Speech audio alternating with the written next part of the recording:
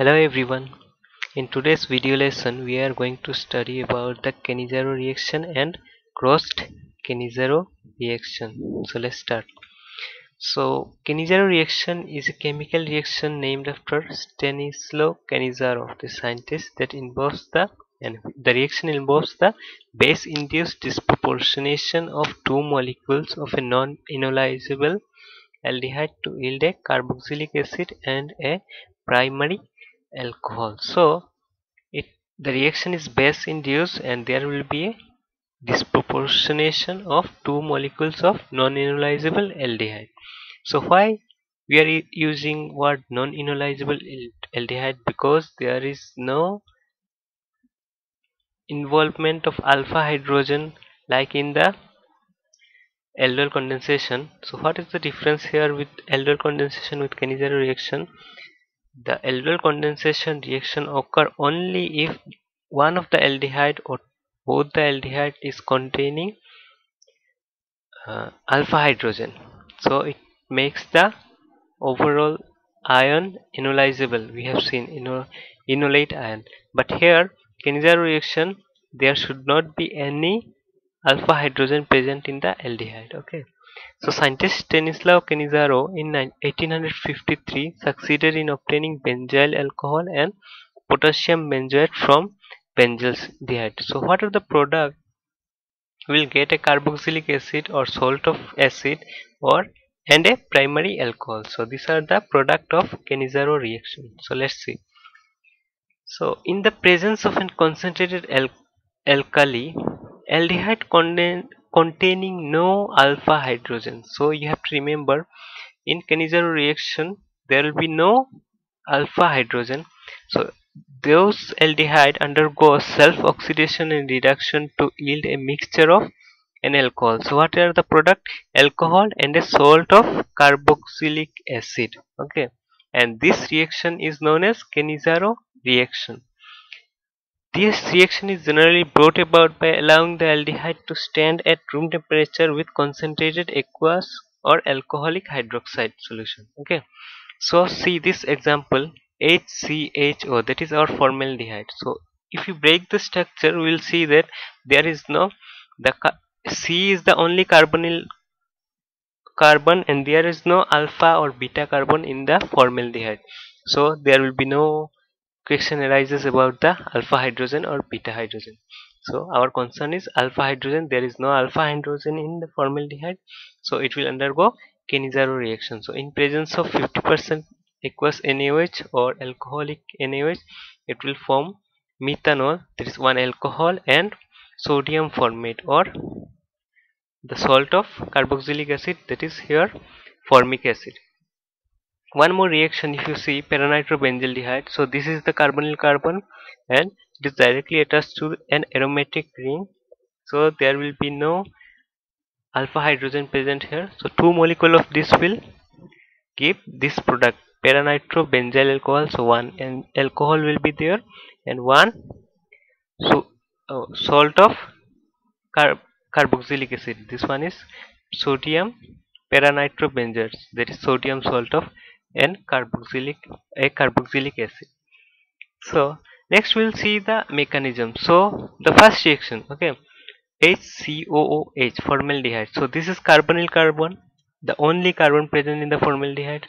So there is no attach the second alpha or beta carbon. So there will be no question arising about the alpha hydrogen. So there is no alpha hydrogen present in the formaldehyde. That is the prerequisite requirement for the Cannizaro reaction. So two molecule of formaldehyde, it will give methanol and sodium formate, that is sodium salt of formic acid. So what is the mechanism? So step 1, addition of hydroxide ion to aldehyde. Okay, so this is the one aldehyde. So one we have base, so from base we'll get the hydroxide ion. So it will attack the carbon. So why it will attack the carbon of the carbonyl compound or carbonyl carbon?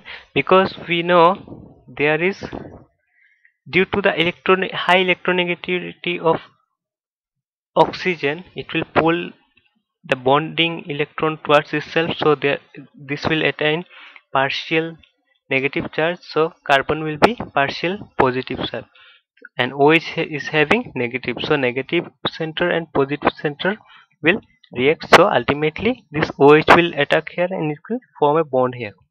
So, and I have told that this bonding carbon electron will go here, so it will oxygen will attain negative charge. So this is the first reaction which form the product one or intermediate one, that is our alkoxide ion. And in the second step, addition of hydride ion from the intermediate one, that is our carbon ion or alkoxide ion. So this hydrogen will leave from here and it will attach to this carbon. Okay, and this bonding electron will come here, and this electron pair from the oxygen, it will form bond, it will come here and it will form C double bond O. So see the product, this H moves here. Okay, so earlier CH2 CHH, so one more H, and this electron is moving to oxygen, so this bonding electron is moving to oxygen, so it will attain O negative.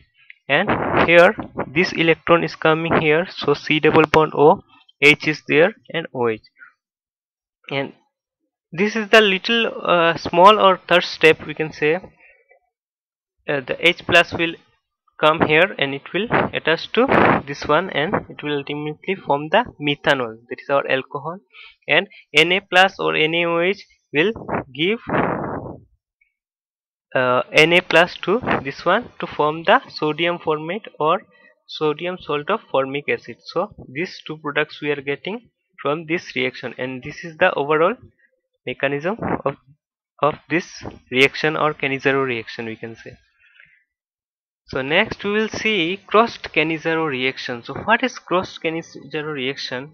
In general, a mixture of two aldehydes undergo Cannizaro reaction to yield all possible product.